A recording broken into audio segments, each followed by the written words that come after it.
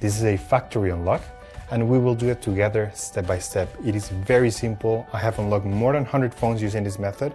Now we have to get the phone's IMEI number and simply open the phone application and dial *#06#, and you will see that the IMEI number of this phone will show up.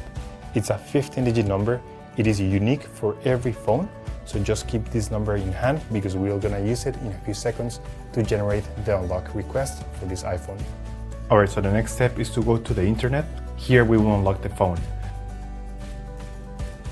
We have to fill in the form, the brand of your phone. So this will work for any other brand as well.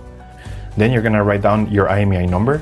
That's the number we got at the beginning of the video, so just make sure you write it down correctly. Then you have to type the email where you want to receive the notification that your phone has been unlocked. So just make sure you write it down correctly. It's very important, so just make sure it is 100% correct. You're gonna get an email just like this. As you can see here, I got this message and it says iPhone successfully unlocked. We're gonna open it. And as you can see here, it says your iPhone has been factory unlocked. Now simply we need to connect the iPhone to the internet. Alright, make sure you are running on the latest iOS version. So make sure your phone is updated. Simply go to Settings, General, Software Update, and make sure that your phone is currently updated to the latest version. This is very important. Up next, we're gonna insert a SIM card from a different carrier.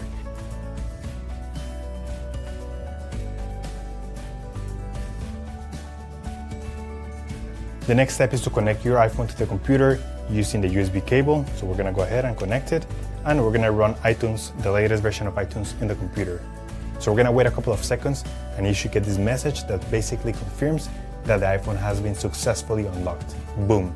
There you go, guys. That's how you unlock an iPhone, and my phone is now fully factory unlocked, and I can use it with any carrier in any country. If you have any questions, please leave them in the comment section down below, and we will try to answer them as quick as possible.